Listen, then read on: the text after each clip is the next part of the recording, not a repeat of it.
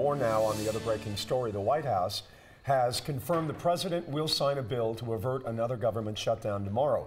This deal only includes a fraction of the funds for a wall along the border. Because of that, the White House says the president plans to declare a national emergency to keep his border wall pledge.